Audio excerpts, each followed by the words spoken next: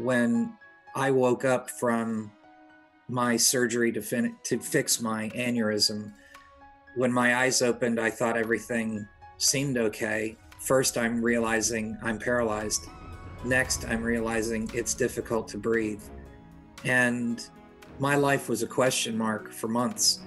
I was literally living one breath at a time. And I would say to myself, if I can just make it to the next breath. And that's how I lived for weeks. Live your life in every breath, but live to the next breath. And if I could do that, then I could conquer anything.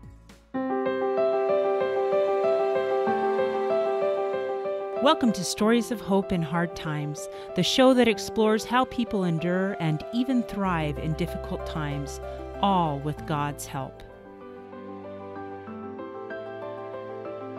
I'm your host, Tamara K. Anderson. Join me on a journey to find inspiring stories of hope and wisdom learned in life's hardest moments. My guest today was born in New Haven, Connecticut, grew up in Pomona Beach, Florida, and is now living in Charlotte, North Carolina with his wife of 32 years, Marilyn. He's had a career in the U.S. Air Force flying strategic airlift, a career in commercial aviation with 3 different worldwide cargo airlines flying and teaching, and is now an airline instructor with a commuter airline. His passions are traveling and adventuring worldwide, and his creative endeavors are beginning a new chapter in his life as a writer and becoming a motivational speaker.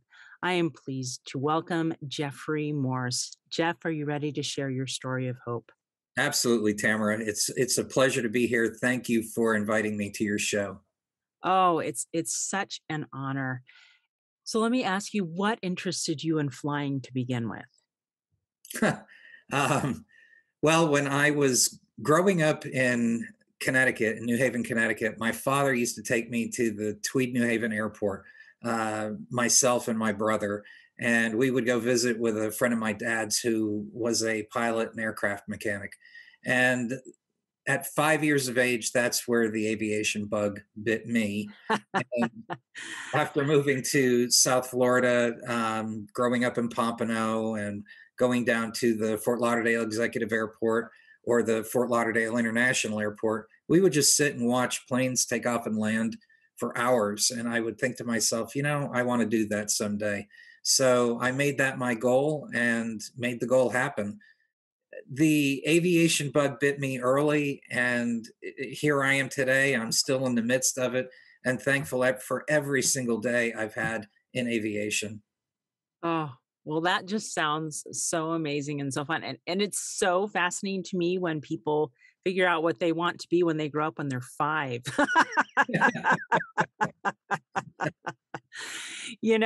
Oh my goodness, that just blows my mind. But it took me a long time, even to the point when I was in college, to figure out what I wanted to major in.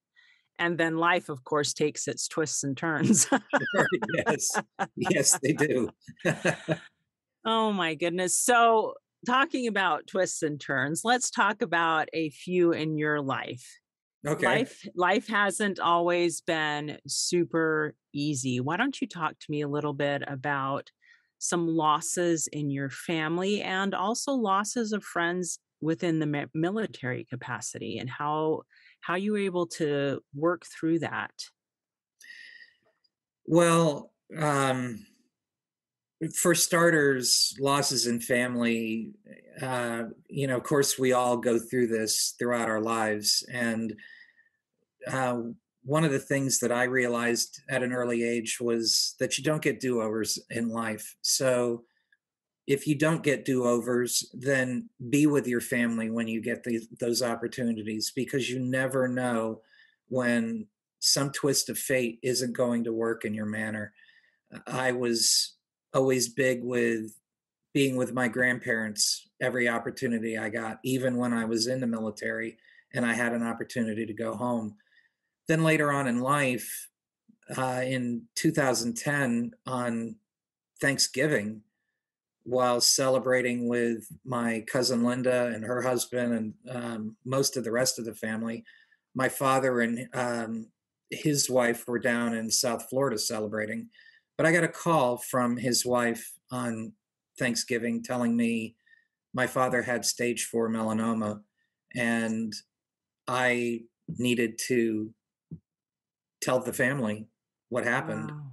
And after Thanksgiving was over, my wife and I said our goodbyes. I gave my cousin Linda a big hug, and she told me, "Jeffrey, I'm here for you with everything that's getting ready to happen." And I thanked her. And I drove home. We flew down to Florida so we could be with my father, who was just going into the hospital when I arrived.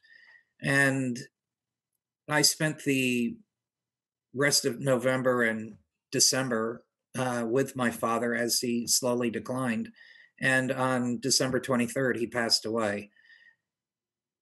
I was glad I got to be there with him during those last few weeks and share moments with him and be proud that I was his son and that I had a lifetime of experiences and learning from him.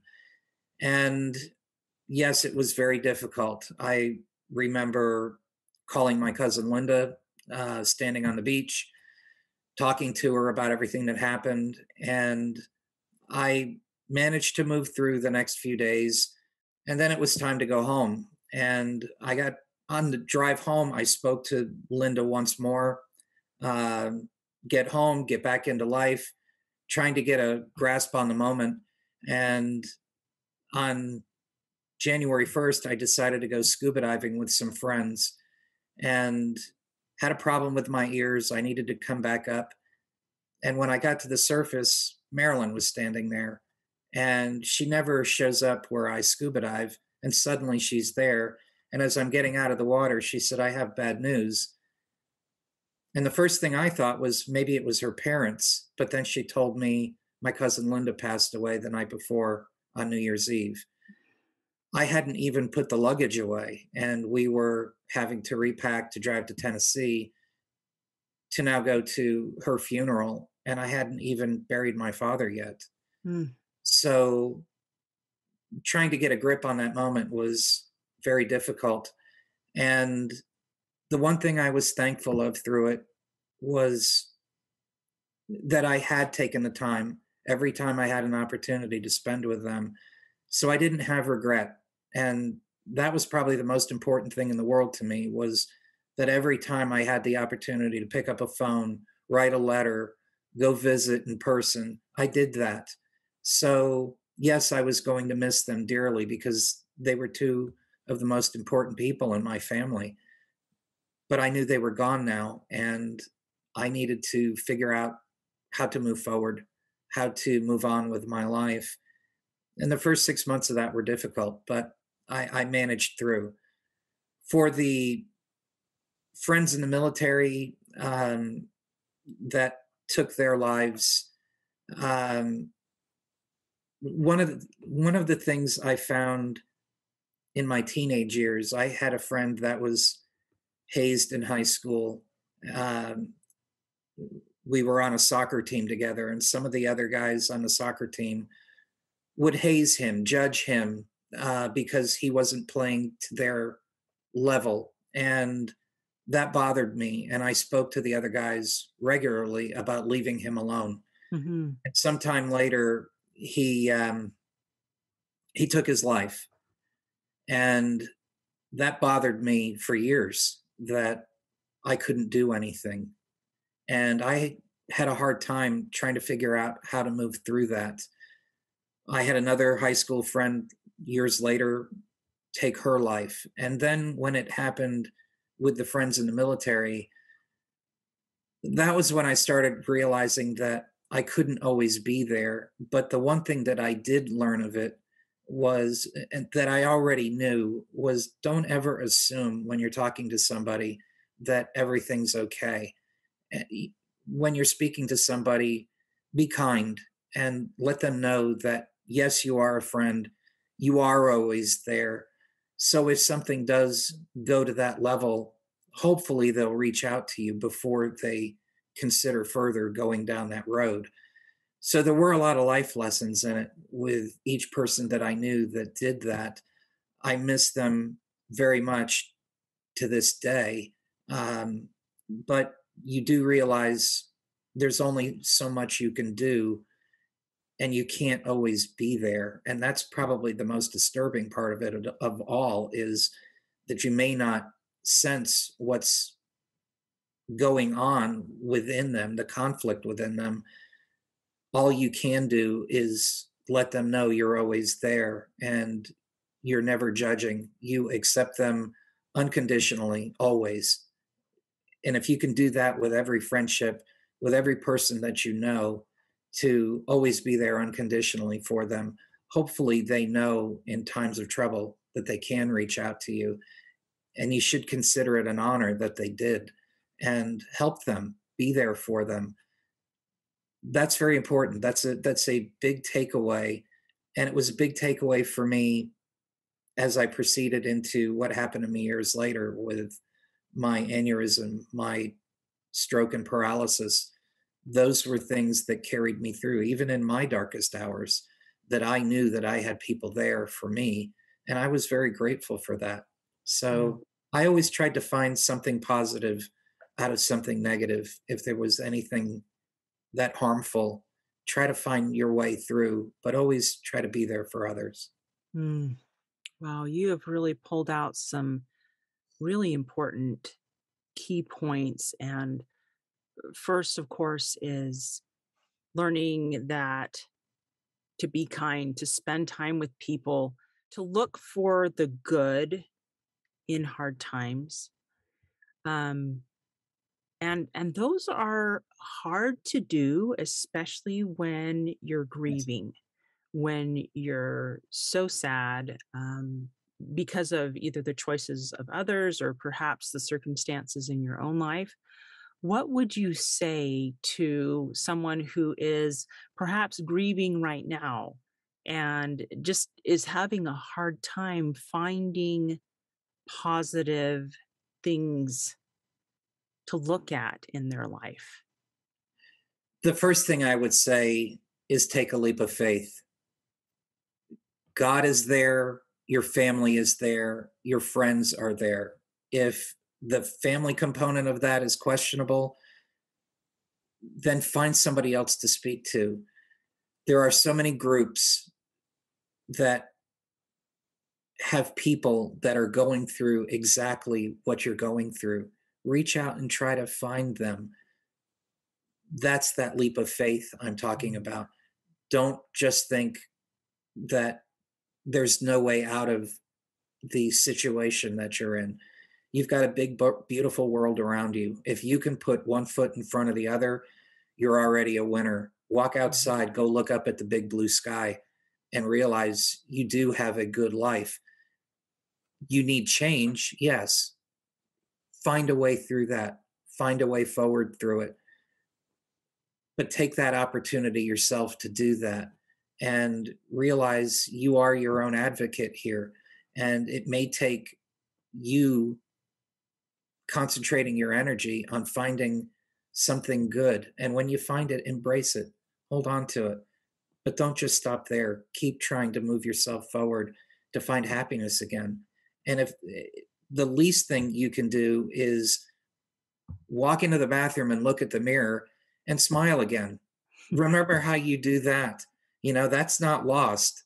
So start there. Make that your first step. Walk in and look at yourself in the mirror and just smile and realize that that's not broken. And if you can do that, if you can muster up the energy to do just that, then you have the energy to pull yourself out of whatever you're in. It's never going to be that bad. mm. You know, I love what you shared there. It brought to mind just yesterday was talking to a loved one who was in a moment just really, really struggling. And it's interesting when we're down that we seem to project that sorrow and grief and sadness, not only for that day, the pain, but we project it into the future with a view like it's never going to get better. We talk in terms of absolutes, like it's never going to get better. It's always going to be this bad. And I remember turning to this family member and just saying, don't assume you know the future. I said, no, you don't have the strength to go through months and perhaps years of this struggle. But can you handle today? Can you handle the next 5 minutes? And so sometimes I think just taking that view and maybe not looking at tomorrow and the next day and the next day and the next day, but just focusing on, okay, today, can I make it through today?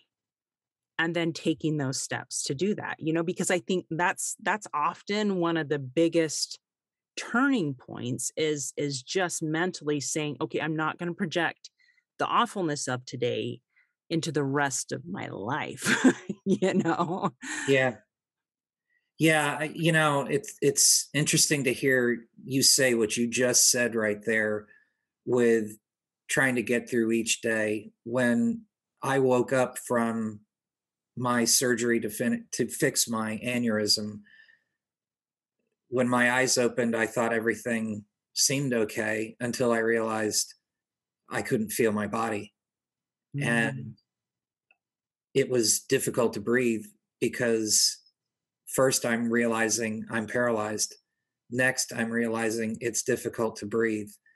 And my life was a question mark for months. It was certainly a question mark for the next few weeks. And I was literally living one breath at a time. And I would say to myself, if I can just make it to the next breath, and that's how I lived for weeks. If I can make it to the next breath, live your life in every breath, but live to the next breath. And if I could do that, then I could conquer anything.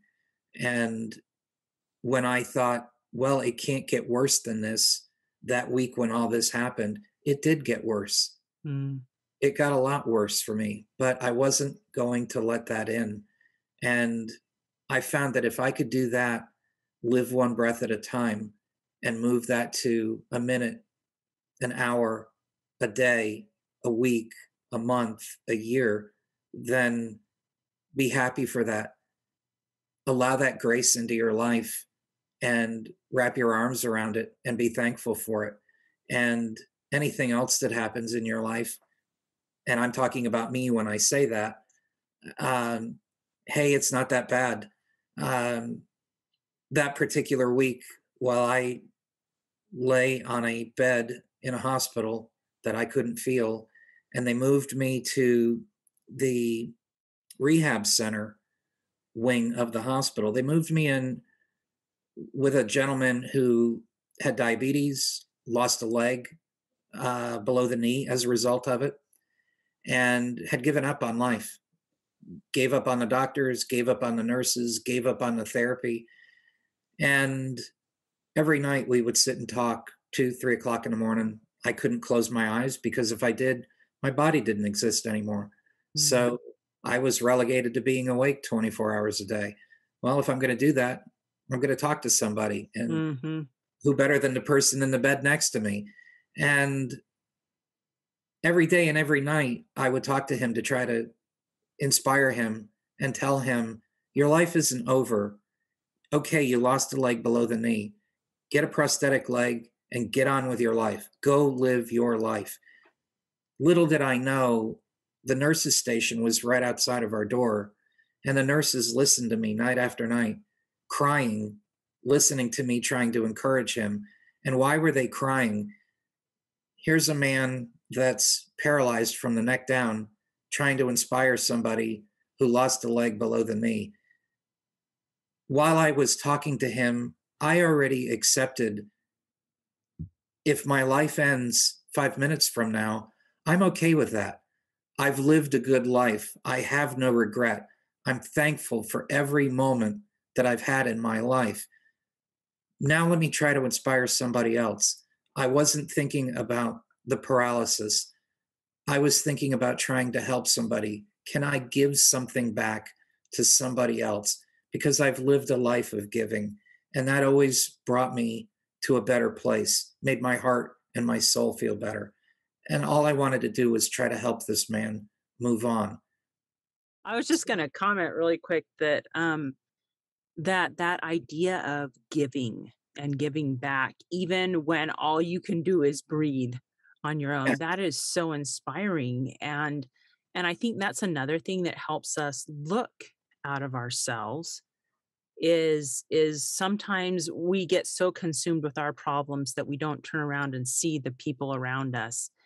And I love the idea that you, even in your worst moment, you can lift another through your words or through your thoughts or through a text or through a smile or through however you can. But that is another way to help turn around the grief inside of you, absolutely. you know? All right. Sorry, I interrupted you. No, no, no, no, no. All I was going to say to close that was he eventually lost his life because of giving up. And one of the things that I carry to this day is whenever I have a bad day, no matter what it is, I think back to those moments in that first week in that hospital. And I remember what I was faced with at that moment. And if I need a little energy to pull me through whatever I'm going through to this day, I think back to those moments and it reminds me to be thankful, to give grace, to acknowledge what you have and to be mindful of what's around you, not only your surroundings, but the people in your life, the people that you do help. And if I had nothing else but to be paralyzed, I still had the ability to make somebody else feel good. And that was always important to me. Anytime somebody came to visit me in the hospital, if I could turn things around to get them laughing about something, to take the grief off of what they were staring at in me being paralyzed, if I could get them laughing, that was fuel for me. That made me feel good. It made me realize that, hey, I still have something to offer in my life. I can make somebody else happy while they're staring at what they're staring at in me and realize, hey, I may be down, but my life's not over. I still have a lot to offer, and I'm going to offer every bit of that that I can, every moment that I can. Mm, that is so impressive. Now, let's go back to that rehab center. You were moved from, I'm sure, the ICU into rehab. And take me on that journey for you, what it looked like going from being completely paralyzed to where you are today and how you did that. Well, when I woke up from the surgery, realizing I was paralyzed, the first few moments of that are, oh my God, my life's over. Uh, What do I do now? How do I progress? Where's the instruction book here? Yeah. And I'm realizing, oh my God, there's no instruction book on this. And what are my first thoughts there? Well, you know what? Write the instruction book. Figure out whatever you're going to do over the next few years. Figure out how you're going to take notes on it. Keep those notes journaling, but write a book about it and write to people that are also going through this and figure out how to talk to everybody and say, hey, here's what I went through. Maybe some of this will help you while you're going through what you're going through. And in those first few moments, as I'm thinking about this, I'm thinking, well, all right, I'll write a book. I'll figure out how to do that. I'll write a book about this. What do I want to call it? Well, how do I find my way forward out of this? Hey, there's an idea, finding forward. So those were the first few things on my mind. Then the doctor came in to say, well, I've got good news and I've got bad news. The good news is you survived. The bad news is more than likely you're never going to walk again. And I just looked at him right in the eye and said, you know what? I'm done. I'm not out.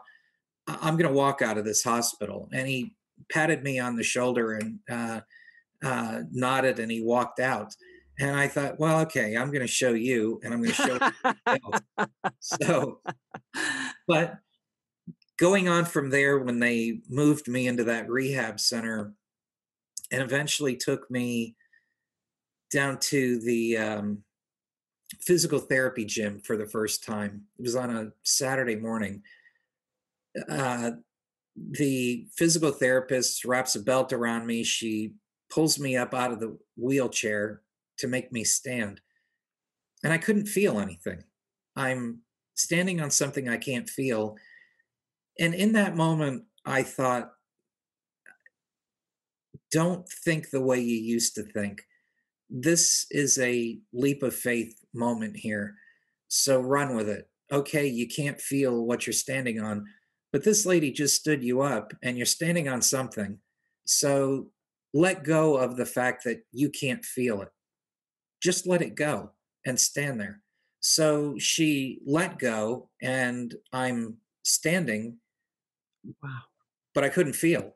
So a few moments later, I'm falling back into the chair. And I thought, well, you know what?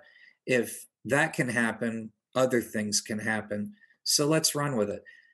So as time went by, this thing of trying to make me move again was more me motivating everybody else in the physical therapy wing to say, look, I'm here to work. I'm not here to talk about my grief, talk about what's going on here. I'm here to work. So when I'm here, I want 100% out of you because I'm going to give you 100%. Don't give me anything less. So when I Right. come in this gym, you better be ready to work because I'm ready to work. You ask for 10 of something, I'm going to give you 20. So that was something they were not used to. They were used to people giving up, and I wanted others in wheelchairs to see that I'm not down. If you're looking in my direction, I'm working hard and I'm going to make this thing happen. One of my therapists one day stood me up on a walker as I was progressing, and I said to her, what is it that I need to do to get out of the hospital to show you I can do what I need to do with this walker? And she said, well, one day you're going to need to be able to walk 50 feet unassisted with the walker.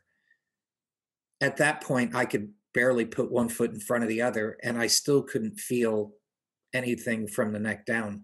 I'm holding onto a walker with two hands that I can't feel. I'm standing on two legs that I can't feel.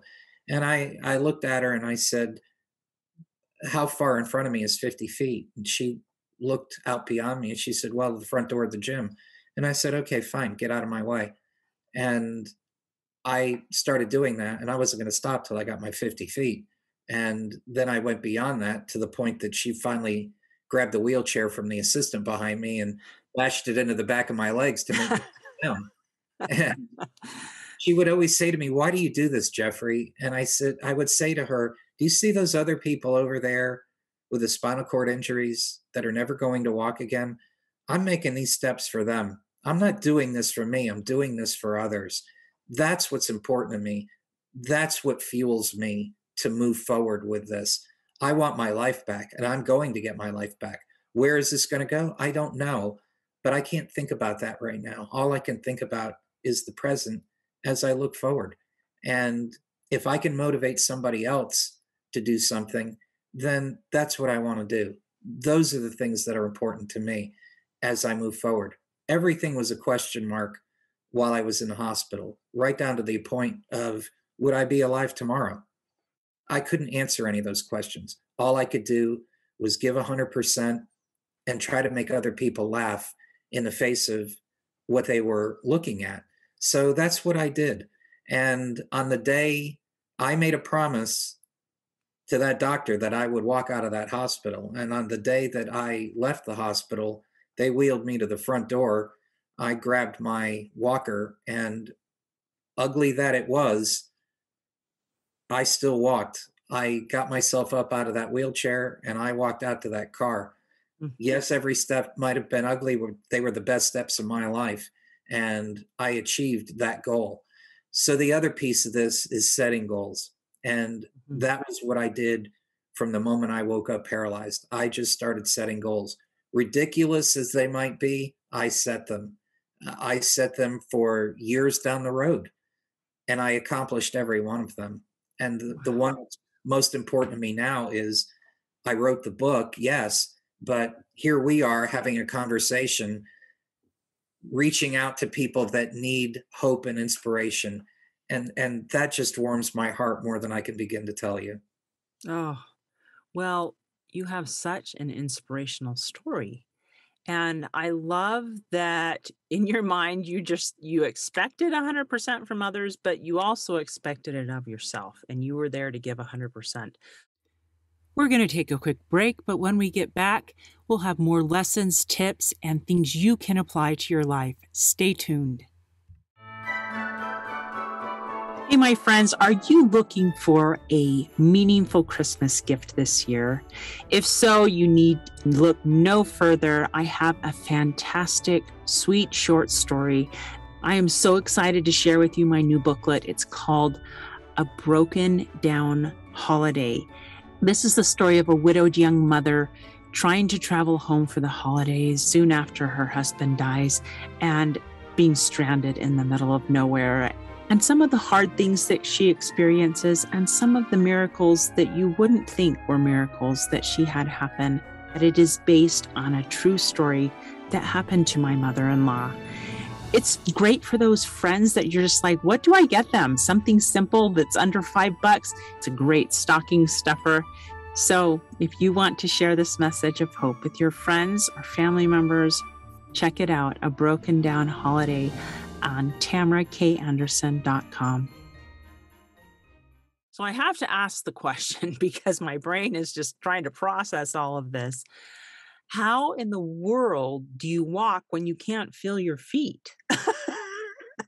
Well, one of the things that was interesting there was as that physical therapist was trying to get my brain to lock back into my body, as time was going on, although I couldn't feel uh, at my level, I couldn't feel pain, I couldn't feel hot or cold.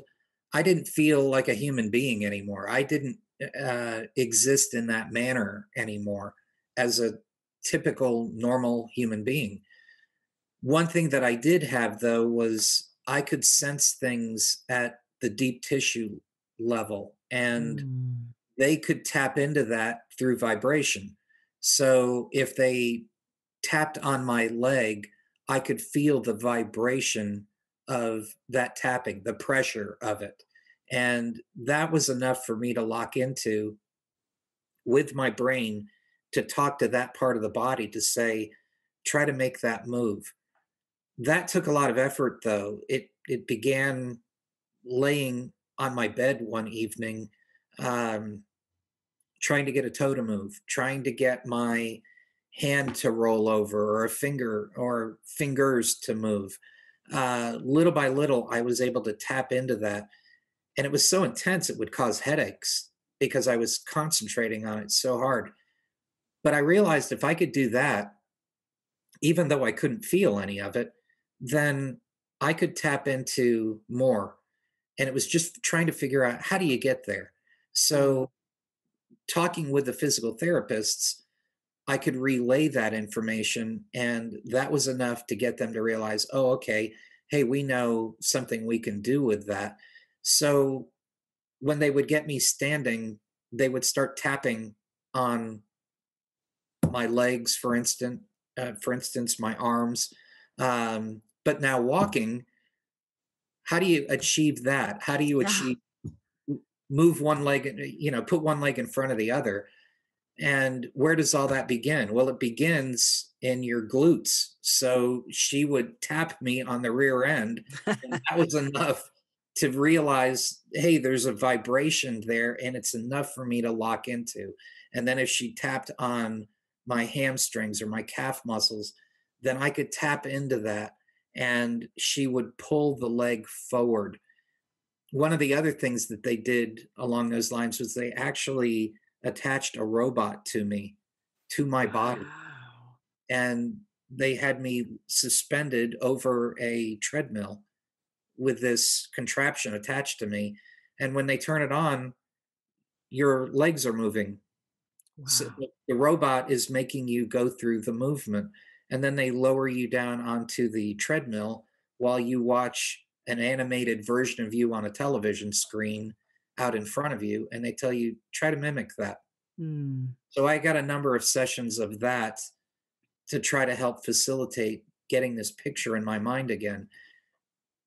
One thing I can say about paralysis is, from the moment you start crawling as a baby, from the moment you take your first steps as a child, tie your shoes, put your clothes on, all of those things are on a whiteboard, if you will. Imagine you having a scribe in your brain your entire life, and every time you do something new physically, something's written and instructions written on that board throughout your life. And then all of a sudden you have this event and you're paralyzed, and your scribe not only isn't there anymore, somebody's gone in and they've erased all of those instructions from Wow. moving. And now you've got to relearn how to write on that board again and make all that happen all over again in your life. You're starting from zero, from the moment you were an infant, all over again. And it may seem daunting, but the one thing that you can say to yourself as you ponder all this is, I'm alive. I survived. God had a reason for keeping me around. There must have been a big reason to keep me alive through all of this. And I'm not going to let him down. I'm not going to let myself down. I'm not going to let my family or my friends down. I'm going to find my way through this thing and make this stuff work. This is your job now. That was my job. My other job no longer existed. Mm. What was my job 24 hours a day now? Figure out how to get my life back, figure out how to move. Those were the things that motivated me through this, Mm. was not to think about the negative or the fact that something didn't move. Okay, it doesn't move. Now figure out how to make it move. 6 months later, I'm in Paris with my niece and nephew and my family, and they wanted to go to the Notre Dame Cathedral to go climb to the top. And Oh my. I said, great, let's go do it. Let's go do the spiral staircase. I've done it before. I've got familiarity with it. I know what's involved with that. So yeah, let's go do that. Let's make that happen. So we started climbing, and halfway into it, they're getting a little winded. Well, I can't feel fatigue. All I know is go. So I climbed to the top. We're enjoying ourselves up there. And when it was time to go down, when I got over to the spiral staircase, oh no, the handrail is on the wrong side. Oh no. So it's on the right side instead of my left. And I couldn't feel my left hand. So now I'm staring at the stairwell, the spiral staircase, trying to figure out, how am I going to go down? And I just thought, well, turn around and go down backwards. Wow. So I did the spiral staircase backwards. Was I going to let this turn into a negative moment and be fearful of going down a spiral staircase 300 something feet? Or could I turn it into something positive? So I did. My niece laughed at me and she said, Uncle Jeff, you walk too slow. I'll see you at the bottom. Fine. My nephew Ryan stayed with me and we laughed all the way down. So those were the things that were important to me through this was, you know, yes, find the positive, but if there's ever a chance you get to be an example, be the example. And if you can make fun of yourself along the way for others to laugh, isn't that great that you can do that, that you can offer that one thing? There's your superpower right there. So if you Oh yeah. do anything else, give back. Find a way to do that. I love that superpower of laughter and humor. There is so much to be said for that. Two of my sons were diagnosed with autism. My husband has always had a fantastic sense of humor, and he has really helped me because I tend to be the more serious of the two of us. He has helped me to remember to laugh. laugh through the hard times, laugh, we'll cry and sometimes laugh in the same breath, you know. But there is power in laughter, and I'm thankful for that. The other thing I wanted to pull out of your story that just really struck me as you were telling it was the idea that even walking, breaking it down, okay, first move your glute, then your hamstring, that sometimes when we're trying to get out of a situation that's difficult or move forward, finding forward, as your book its title says, you have to break it down into such minuscule steps, but they're still steps, Yes. right? Yes. Sometimes, yeah, it's going to be different. We're not going to be able to do the things that we used to do because of an aneurysm or a stroke or cancer or whatever it is. Life will look different, but you can still figure out, even in minuscule amounts, the steps to help move you forward. Yes. Yeah, you can. And, along those lines, in saying that, in the beginning for me, I was breaking it down a little further to myself and saying, it seems as I'm getting into this that there's two components: the physical component, the psychological component. And right now, it's 80% physical and 20% psychological. And it seemed in the beginning that, hey, it's going to be like that throughout. And the further I got into it as time went on, that's when I started realizing it's actually the opposite. It's 80% psychological and 20% physical. And the psychological component isn't just um, depression, those kinds of things, how you're getting through each day, the pain, what kinds of conversations am I going to have? It's finding out that there still is a world around you. There's still trees out there, birds are still singing. You can smell flowers in the spring. You can look up at a beautiful sky in the morning, a sunset, a sunrise. Those things are still going on around you, but you're so ingrained and um, pulled into this thing that you're doing all the time that you're forgetting all this other stuff. Mhm. And that stuff's important too. Why are you doing all this hard work?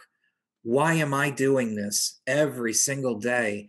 I'm beating on myself to find my way back through everything. And I was forgetting that one crucial thing, that life was going on around me, that I needed to stop and observe that and be mindful of it and thankful, because that's ultimately why I'm fighting, is to be able to recognize those things again. And it's so easy in a trauma to forget about it, to not even realize those things exist, that they're there. Isn't it great that maybe you can go out and sit in your backyard and just lay down in the grass and look up, just breathe and listen. Take all the monkey chatter in your brain and just shelve it for a little while and just look at what's going on around you. That's the stuff that's important too. And say, thank you, God, for giving me my life and for letting me continue. I don't know why you chose me for this path, for this journey, but I'm thankful for it and I acknowledge it every day.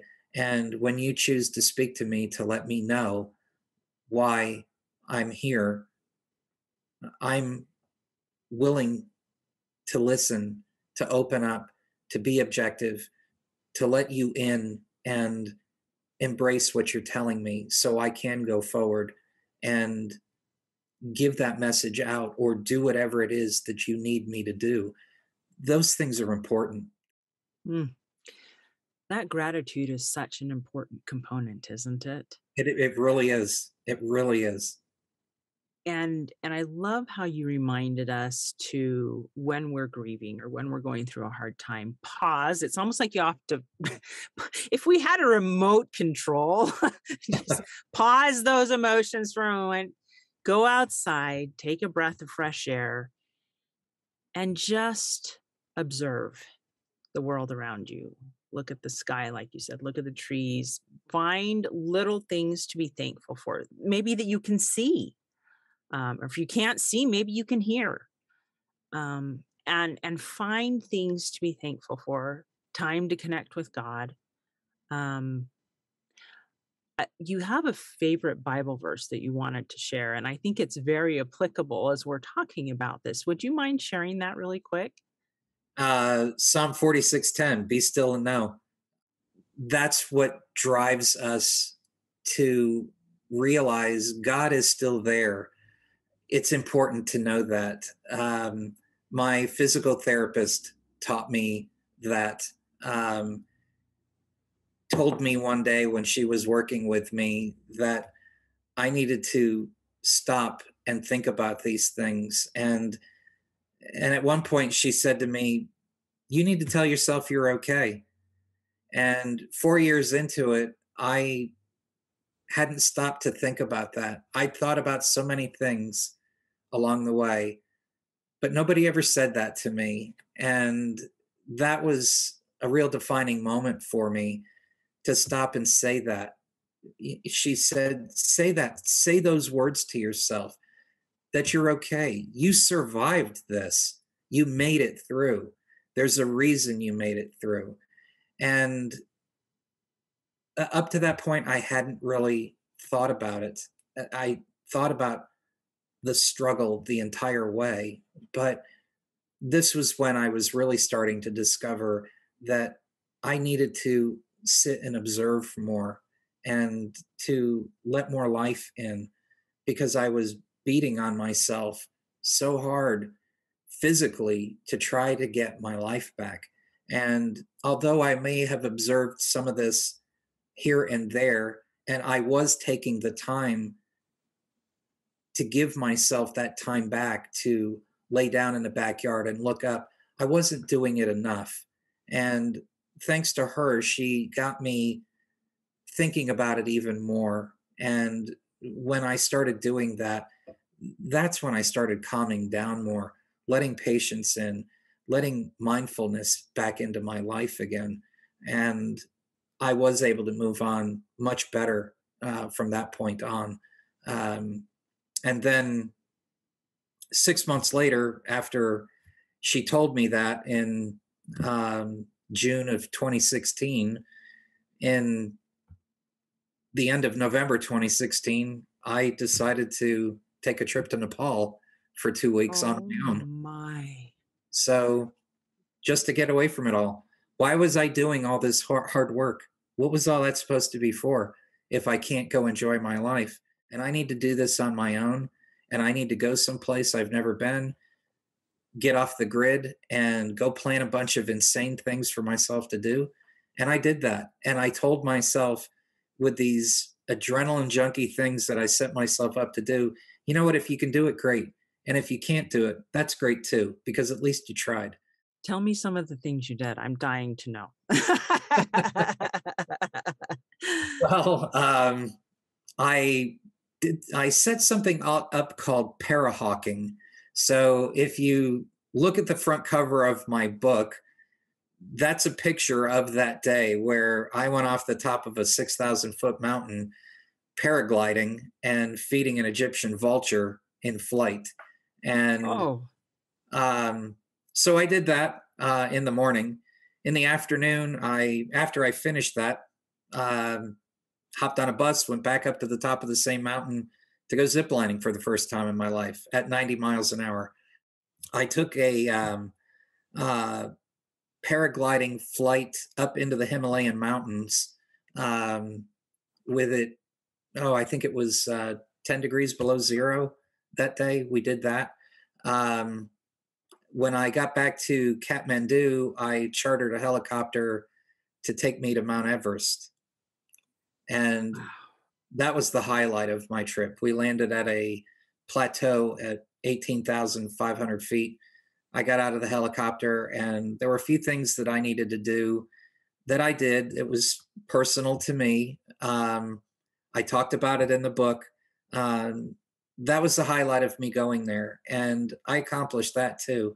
And, part of it was to tell the doctors who told me I was never going to walk again, hey guys, here I am facing Mount Everest. And I made that happen too. Went over to the Mount Everest Hotel at 13,000 feet to have champagne breakfast and share a bottle of champagne with a bunch of perfect strangers.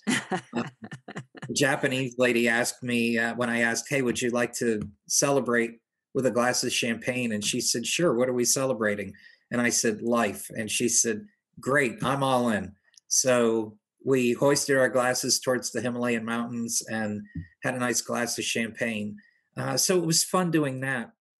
So let me ask you, where are you right now with your paralysis? Can you feel any better than you used to? Yes, I do. I've gone through uh, so many different types of therapy. I took all that on my own from the time I got out of the hospital. I was going to try everything that I could, from yoga to Pilates to working in the gym to Tai Chi, you name it. Tried everything that I could. Um, Pilates, I can't say enough about what Pilates does for somebody in my condition. uh, Working the small stability muscles. Can't say enough about it. And I would tell anybody out there, if you're looking for something to help you, go chase that down. The other two things that I would suggest that have helped me, and the one at the very top of that, is neuromuscular massage therapy. Mm, And the reason I say that, this holistic therapy um, has been by far the biggest thing that's helped me. When you go through one of these things, it sets uh, your sympathetic nervous system on fire. Um, your sense of fight or flight, and when mhm. that goes into afterburner, it starts producing fascia um, inside of you. You already have fascia in you. It's kind of like a membrane, spider webbing that holds all your muscles and your organs in place. Well, when something like this happens, the fascia production goes into overdrive. And when it's doing that, it's choking off the circulation to your nerves, your nerve, Mm. and you start to notice you feel like you're on fire because of all the burning sensation from your nerves being choked off.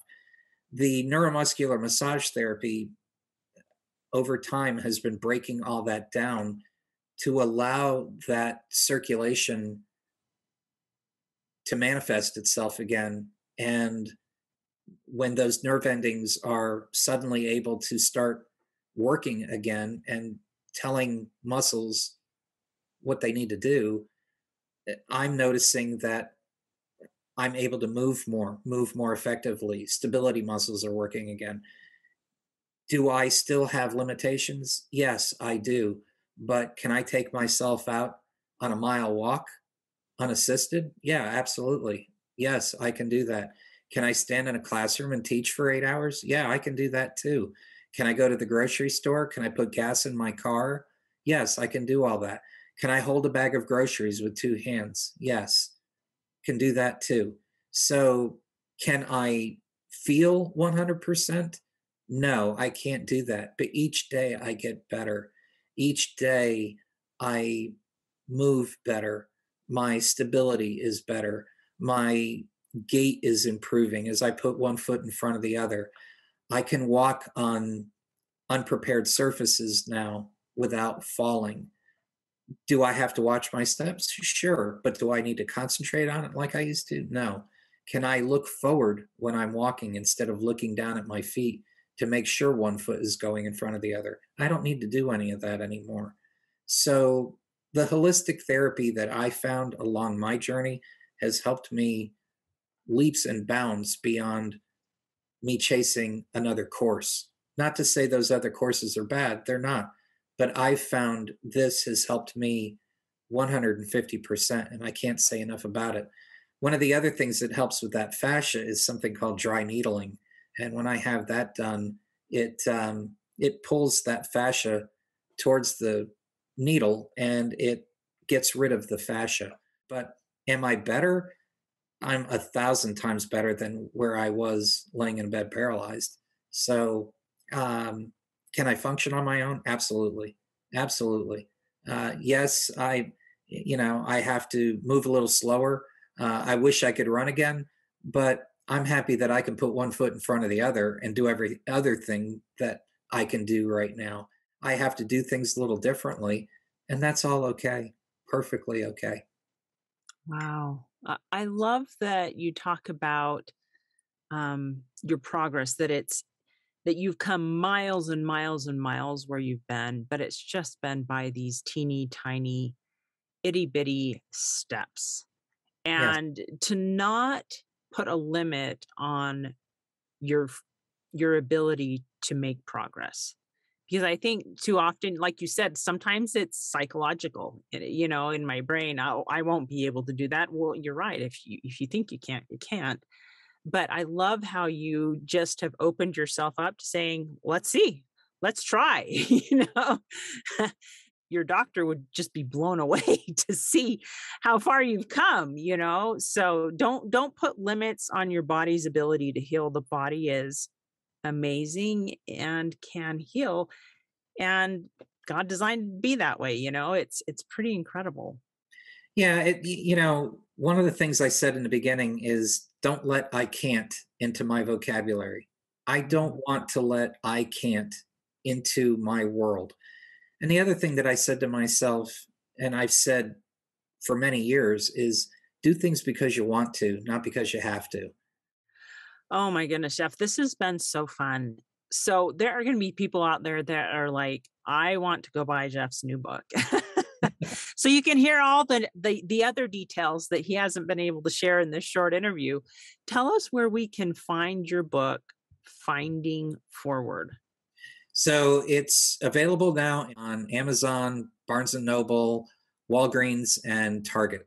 I hope everybody who needs it and needs a different perspective, yes, please read it. I wrote it for so many reasons. One, to say thank you for everybody who helped me get there and to acknowledge them, but also to reach out to everybody who needs to find that instruction book, that some other means of getting to where you want to be, and live your life, enjoy the journey, and be happy, smile. Every day's a gift. Be thankful for that. That's what's most important. Absolutely. Now, where can we contact you and find you on social media? We'd love to know that as well, because there will be people who will be like, I need to connect with Jeff. I And want to follow him. the first thing I would say is please do. If you want to reach out, please do.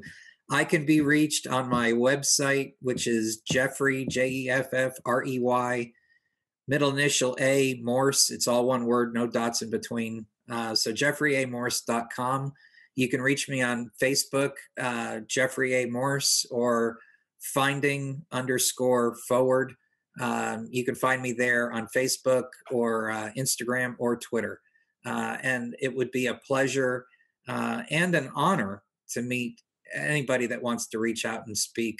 I'm always looking forward to talking to people and hearing their story. That's important to me too. Well, it is good to hear other people's stories. We learn so much from the stories that we listen to.